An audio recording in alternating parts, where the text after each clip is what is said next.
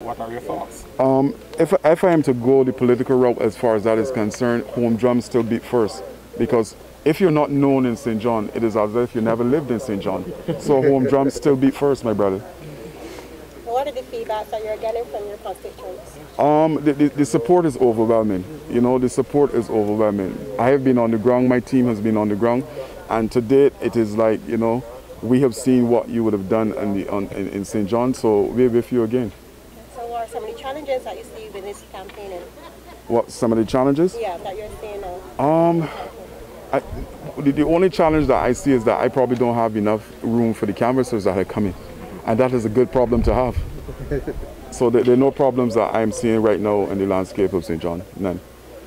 Do you expect to win by a wider margin this time around, or you figure that out? I'm walking with guided steps. The Father is with me every step of the way.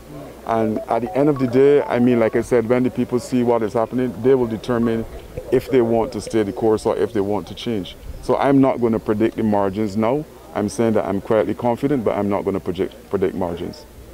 The process?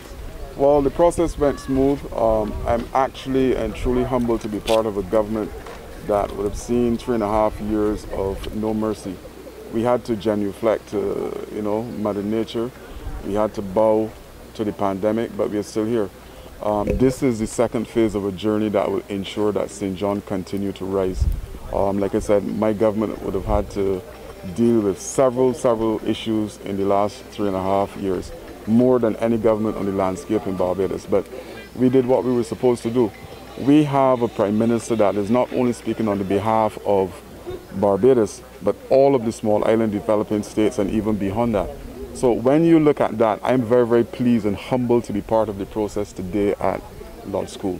And you can see that the support is there because they would have seen what is happening in the constituency of St. John. And this second term, God's willing, will help us to continue to step a little further into that.